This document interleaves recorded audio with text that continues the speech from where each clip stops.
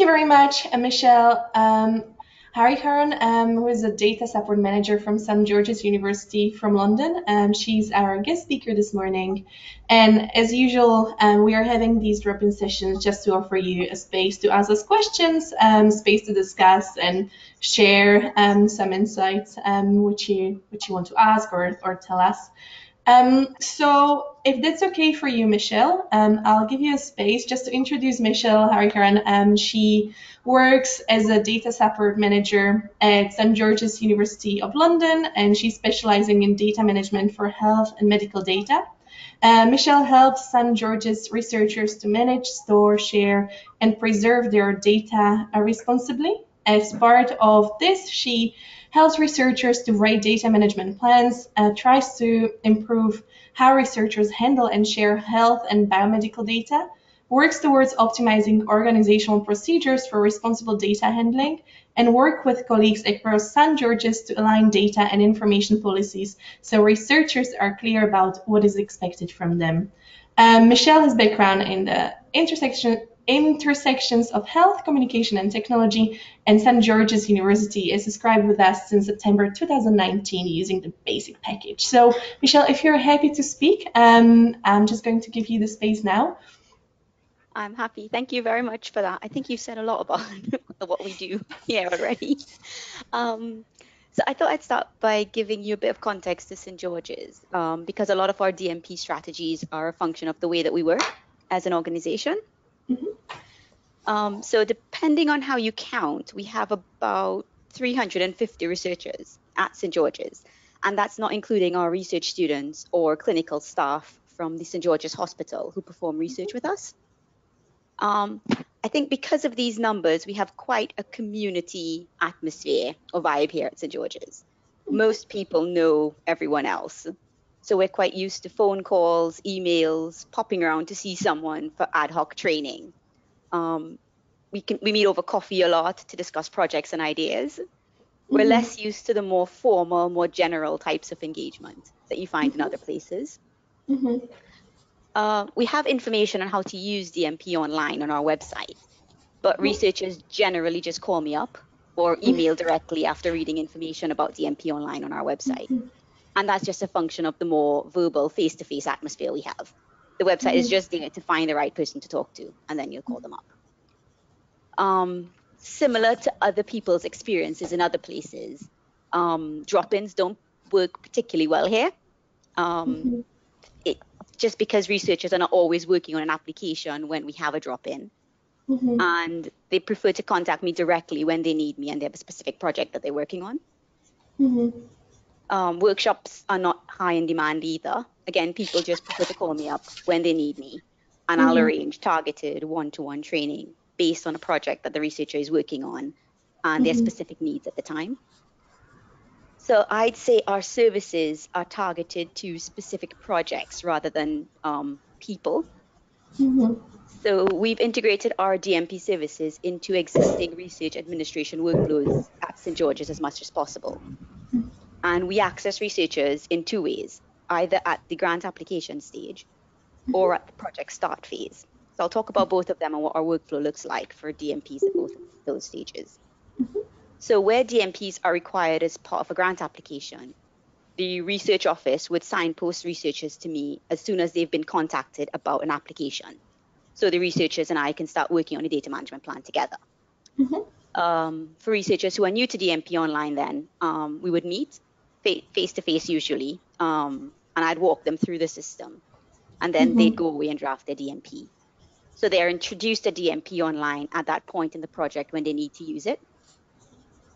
And once they're finished with their draft, they send it to me to review. For researchers who have already done a grant application with us, and they're already familiar with DMPonline, they get right to drafting the DMP, and then they send their draft to me to review.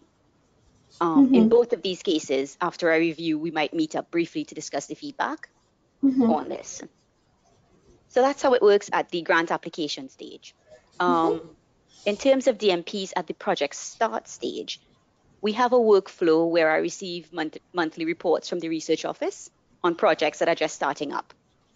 So once I receive a new report, I email each new project with a targeted email based on the requirements of that specific project and funder, and invite the team to work with me as they manage their data during the study. If we did a DMP together at the grant application stage, I'll say that, we could work together to implement the plan that we agreed back at the grant application stage. If a DMP is required as a deliverable for that project, then at that point, I'll introduce the team to DMPonline. And at that stage, I'll work with them to develop the plan. So that's a lot of European Commission projects. And it's worth saying I get the most engagement from researchers at this stage. And that's because they're fleshing out their plan at this point. They're preparing for ethics, and they need to fill in the data management sections. They need actual practical support, advice on storage, or they're developing detailed DMPs as deliverables for projects. So that's worked really well for me. I've actually had a 100% response rate on these emails, and they're all active responses. Well, all but one has been active responses, in the sense that they've come back and asked for some next steps. Can we meet up and chat about something? Can we talk about storage? Can we talk about security? They've always had a relevant question coming back. I've only had one response where it was, thanks, Michelle, I've passed this on to the postdoc or student involved in the research. So I've had lots of engagement with it. And the initiative has actually received praise from the Deputy Principal for Research. And we're quite proud of that, because it actually raises our profile quite a bit. Pardon? Of course, that's fantastic. Yeah, I think it's because he received one of the earlier grants as part of that process. So I contacted him early on, and he was like, I like this. And then he started, giving wider praise of it, because it was really useful to get that information when he needed it. So I think providing targeted project-specific messaging delivered at the right time and integrated into the research administration process, the routine administration process, that seems to work for us. But it's very manual work. It's very, I can imagine. Every DMP generally comes through me. If I contact teams at the start of their project, I tend to get more involved in European Commission DMPs than I can often manage. So I'd see them at the start. We'd look at DMPonline. They'd send me a draft. We'd meet, go through feedback, and sometimes I'd see another draft, because this is an actual deliverable. It can go on for a while. As my work is targeted to projects rather than people, I sometimes see the same people more than once, because they're coming to me for different projects. But the content of the DMPs do get better over the course of different projects. The second time I see them, usually they just want to talk to me about that they're working with different kinds of data and want specific information about those data types. So that's been good. So in terms of feedback, DMPonline gets really good feedback from the researchers who have used it. I think it feels really organized and professional to them, which I find is it surprises them a bit, because they didn't expect there to be an entire system devoted just to DMPs. And I think my feeling from talking to them is that it sort of DMPonline raises the value of DMPs for researchers. It gets them to stop and say, hold on a sec, this must be really important if so much effort has gone into it across so many different universities, putting emphasis on it. At the grant application stage, our researchers have said that they like to see the guidance from their collaborators' sites, so that they've got collaborators pulling that up. And I think they like the idea that we're tied into these big initiatives, that they can link their DMPs to other universities. It does actually help build researcher trust a lot. But one big challenge I have is that some researchers come to me too late at the grant application stage. So we have a workflow for the application where researchers are signposted to me. And some researchers don't come to me until they finish the draft, because what they really want from me is to review it rather than before they start. At that point, they've already done something. So I haven't had a chance to introduce them to DMPonline, and they didn't see the guidance. So what I end up doing is copying bits of the guidance back into the review, because that's the stuff they missed. So I want to try to fix that, see if I can fix that in some way, so that it gets across to them that it's better to talk to me before they even start their draft. So that's how we've sort of approached engagement here at St. George's. I appreciate it's very hands-on, and it probably won't work in a lot of places, but it would be nice to hear what others think. if it would work for them. Yeah, it sounds really interesting. So if anyone is having a question, feel free to unmute yourself or type if you can't speak where you are. If you're having questions for Michelle. Well, I'm Magdalena from the TU Delft, and I'm just wondering, what about the workload? Because if I understand you correctly, you are the only person reviewing data management plans, and I see at our institution that the amount of plans created is increasing significantly over the past months. How is that for your organization? The workload is growing, but I think the two things, one, the fact that we have about 350 researchers helps in the sense that it's not over a lot, and hopefully it is growing for us. But hopefully the ones I deal with now aren't people I'm going to have to deal with extensively in the future. It might be a less hands-on approach, hopefully going forward, but it is a lot. The second thing I should say is that I focus primarily on data management plans for funding applications. So it's not required for our researchers, for our student researchers to do it. So it's mostly part of funding and when it's required for a funding application. So that helps as well. So it's not for everyone. A lot of times we integrate ideas of DMPs in the in the ethics application as well, which helps me from having to do full DMPs for them, for research projects that don't require a DMP for a grant. Does that help? Yeah, that's helpful. Yeah. Yeah, but I think I appreciate that it's not going to work somewhere that has a lot of researchers and lots of grants going in at the same time. Yeah. Yeah, so you answered it. Are you happy with the hands-on approach? Sorry to butt in. Are you happy with the hands-on approach, or would you rather take a backseat, put some distance between you and researchers, just out of curiosity? I like the hands-on approach at the start. So I think if researchers are just getting started with writing data management plans and getting used to data management plans, it's nice at the start, like hand-holding them through it. But I'm hoping over time, and we have seen that the data management plans get better, but I'd like them. I'd like to be less hands-on with the more experienced teams going forward. I think it's really interesting what you're doing there, and it was already answered before, as Madeline pointed out. So it's just one person doing all of this. So that must be quite busy for you, Michelle. And I think it's actually quite nice you're having this family atmosphere, as you said, like you're working within quite small communities. So as long as it's manageable for you, you know, having people to come in and they know who to contact, I think that's quite nice. And getting then, as you know, 100 response to your emails as well, I think that's really nice and very lucky at the same time, because sometimes I think researchers can just miss those emails easily.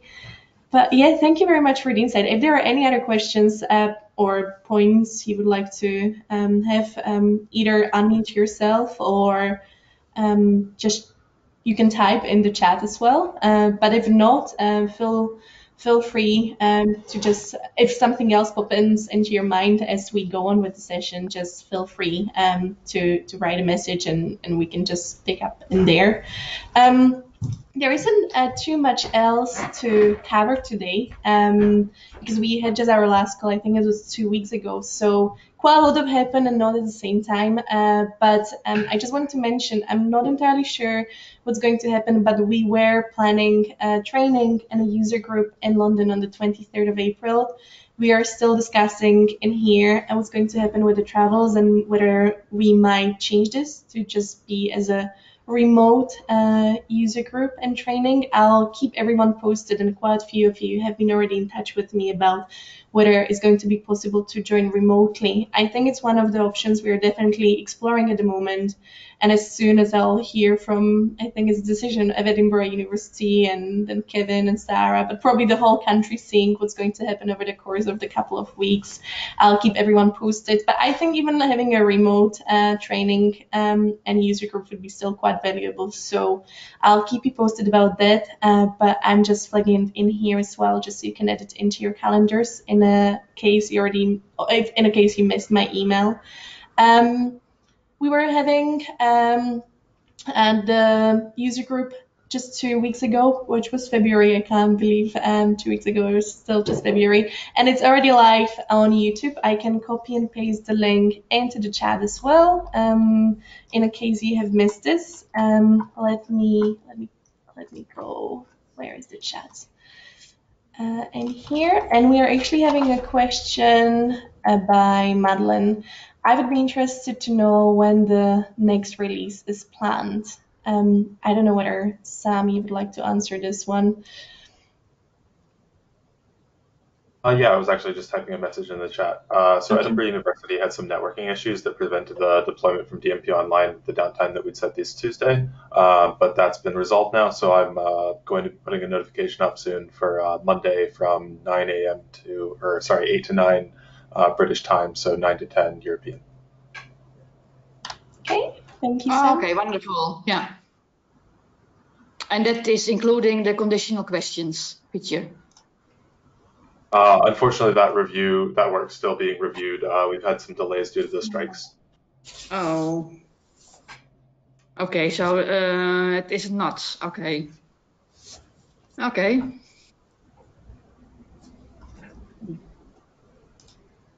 Okie dokie.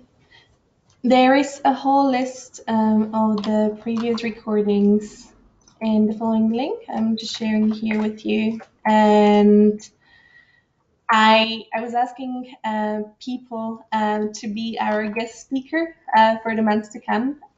Okay, so Sam is also just writing the message, or just sent the message. So yeah, we were having the networking issues, as already explained.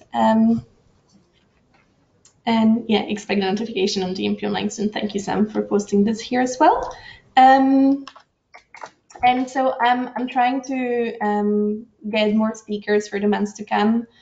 So thank you, Michelle, very much today for volunteering and for being our guest speaker. But if any of you would like to volunteer for the months to come, please have a look at our doodle poll. It'll be much appreciated, because I think it's quite nice just to share the knowledge about how these things work across. Last month we were joined by Judith Carr from University of Liverpool, and I do recommend listening to the recording, because it was really interesting of what they do at the University of Liverpool. I don't know whether there are any more questions or points you'd like to raise.